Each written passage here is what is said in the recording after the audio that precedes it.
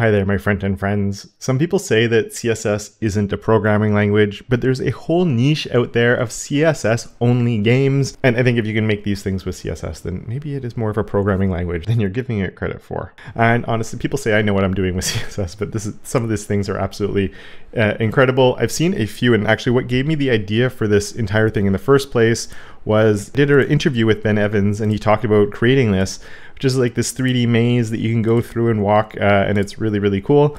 And you get to another part and eventually go down and stuff like that. And so I haven't done a reaction video in a long time to some of the crazy stuff people have made.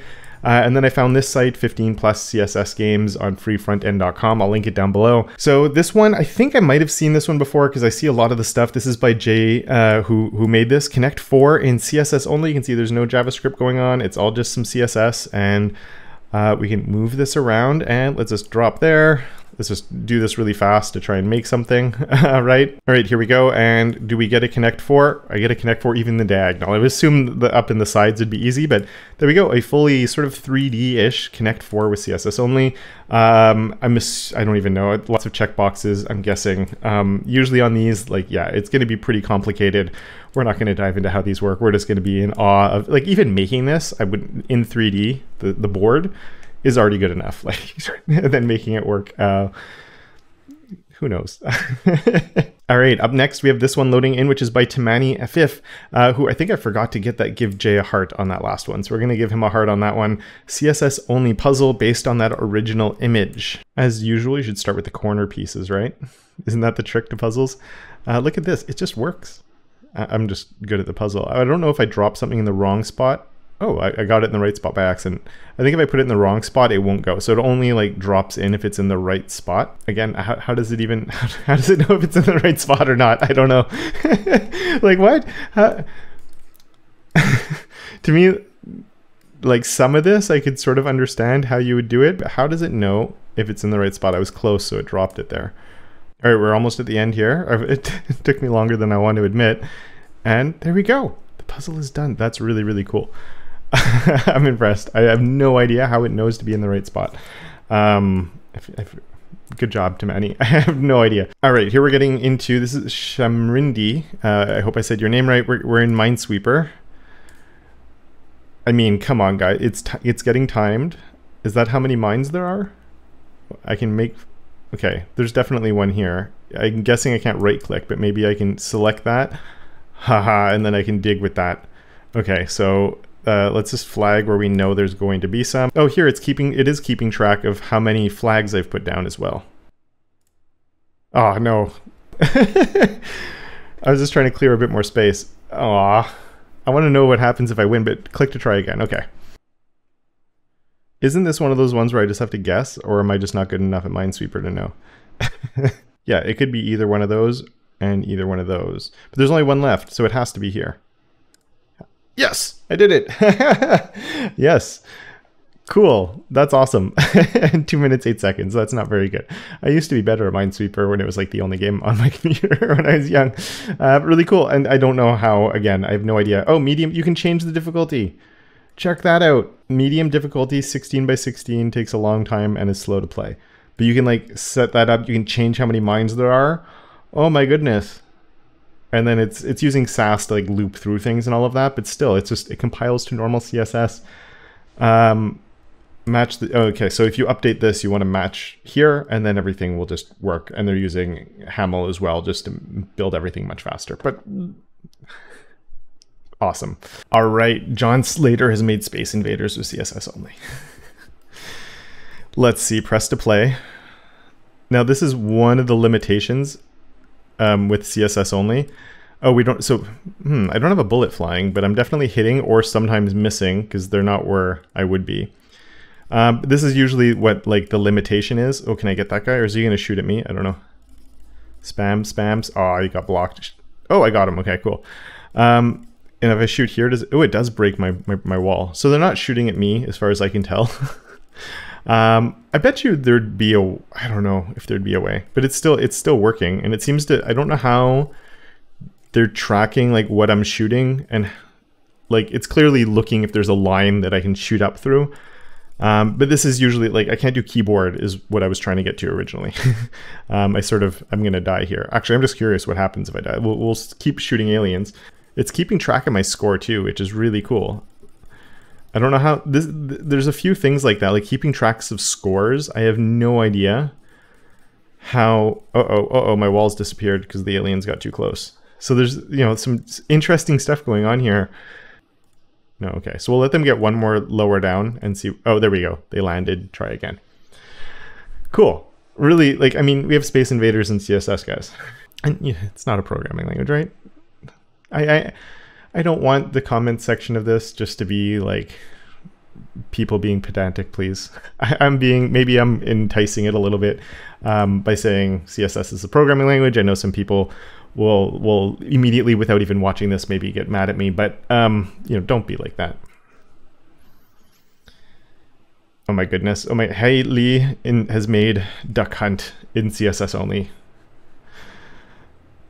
Oh my, oh, it's like classic Duck Hunt too, with the flash of the whole screen and everything. Look at that. Oh wait, if I shoot it, let's try and shoot it on this side. Okay, I just want to see, does the dog come up? How do you do that? How does it know where it is? How do you keep track of where the duck is? I almost, oh, it got away and it laughed at me even. The only thing I can think of with this is it's tracking. There's like a CSS animation running, and then when I shoot it, it gets like the checked, so it follows another animation based on that point, and then the dog coming up with it might be linked to that like that same part of the animation or something. That's the only thing I can think of for that. That's so fun. I'm suitably impressed and also very happy because I love Duck Hunt, but really cool. The Caretaker, a pure CSS horror puzzle game. Hopefully it's not too violent. Let's zoom back out. The Caretaker. Look at this. It's even awesome right now. We got a loading screen, no JavaScript. The CSS for this is massive. They're loading it externally because it's over there's over 1 meg of CSS. Oh my goodness.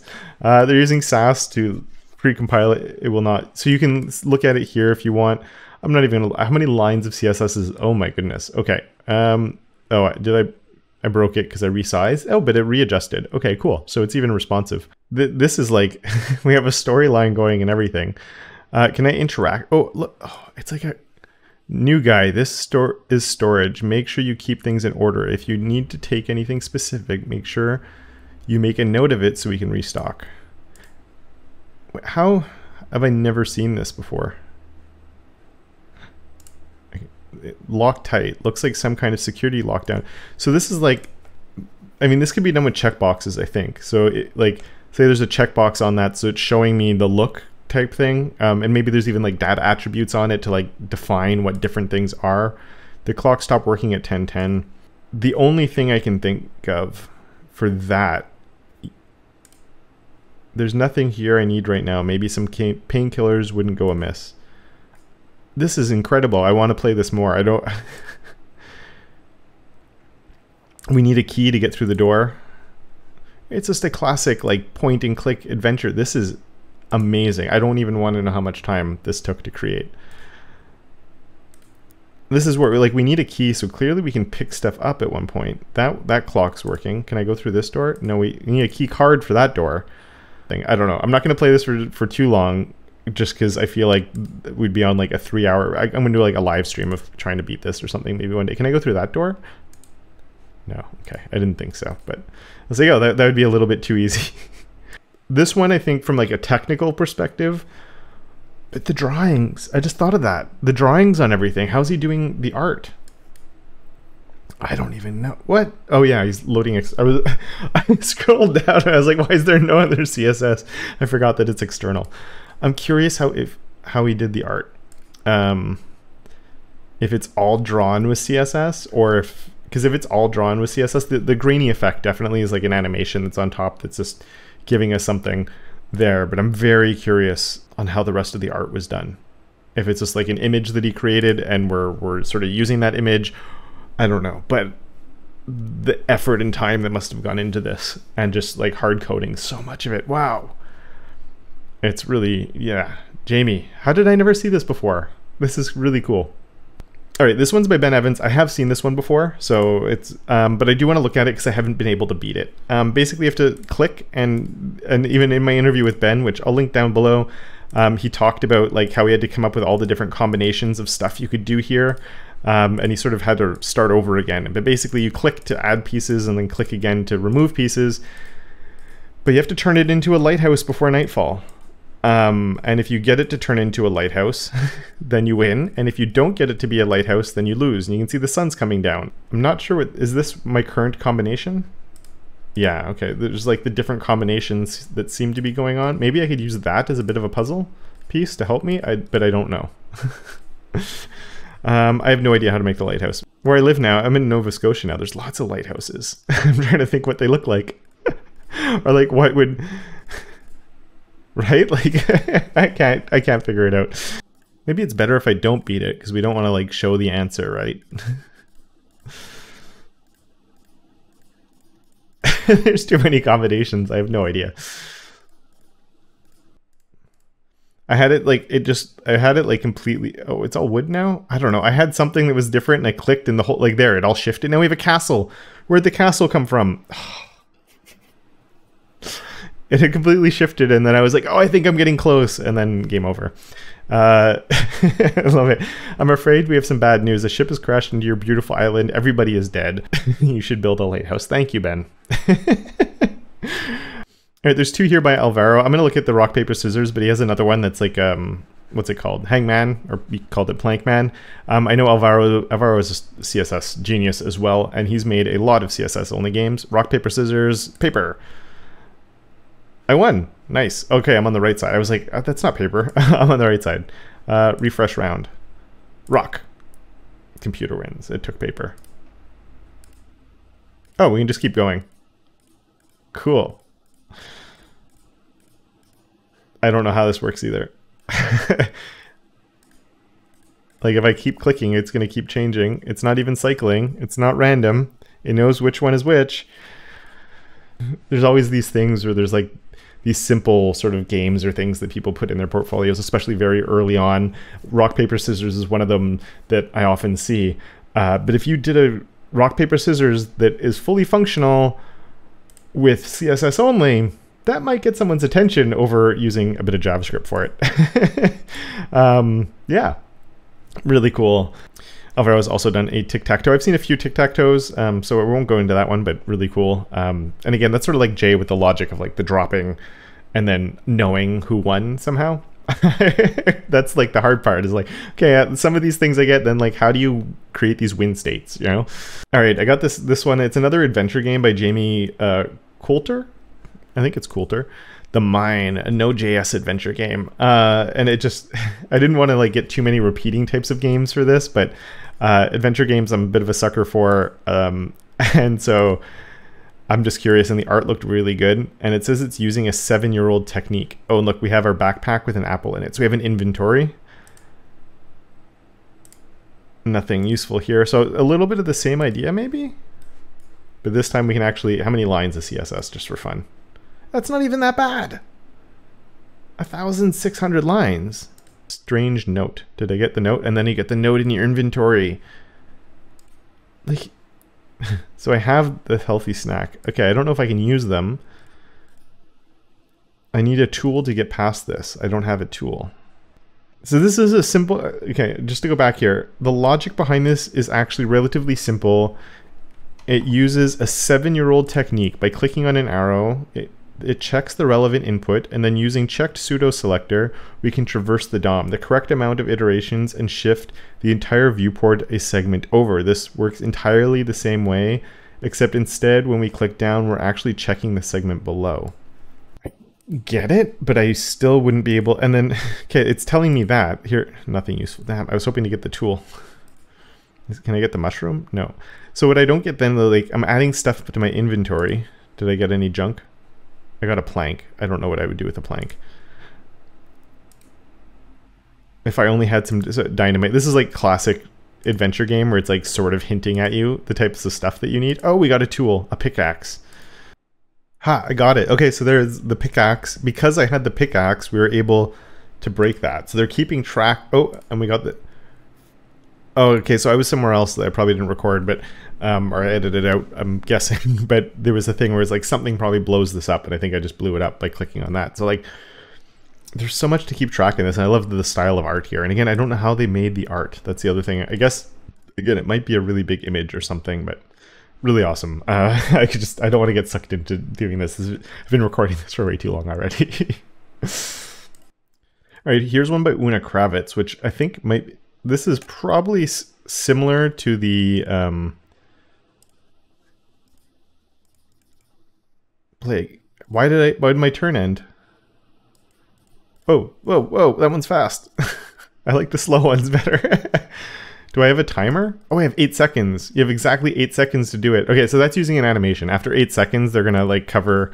There's another animation that's gonna come in with something on top. That's not too... I guess this one's just checkboxes probably, actually, and everything's being animated. And as long as you're able to click the checkbox, I think it's working. This one I think I understand.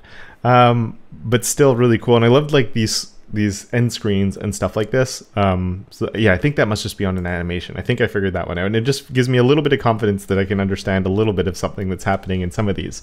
But there's a whole bunch more here that if you do want to check them out, I'll put the link to this in the description. Because there is one other really cool one that I want to show you, which is this right here, which is a CSS maze, and this is by Amit Sheen. So you go on top of here, we get a maze. If I hit the wall, oops, you hit the wall, it's finished. If I go back, it works. And if I get to the green one, oh, crap, 1 second.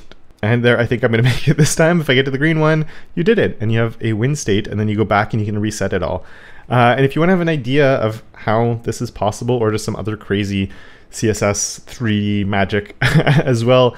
You might know Amit from videos he's done with me, but he also has just started his own YouTube channel. He's live streaming. He live streamed creating this, so you can actually watch how he did this. And as you can see here, the replay's right there, but he's also done like lots of other 3D craziness. This one was mind-blowing. I don't know how he did it while I watched it, but so I sort of have an idea, but it's still awesome and incredible. So I definitely would recommend checking out Amit's channel, and he's done some awesome stuff. But yeah, if you want to get a bit of a behind the scenes on how the games are made, there is that. Also, as I mentioned, Ben Evans has a YouTube channel. I'll link to that in the description, because there it sort of gives you a little bit of an idea of the amount of work that goes into some of the crazy things he's building as well. So definitely go check out Amit's channel and Ben's channel, and there's probably some other people's channels that have done these things. If I didn't include them, I'll include links all down below.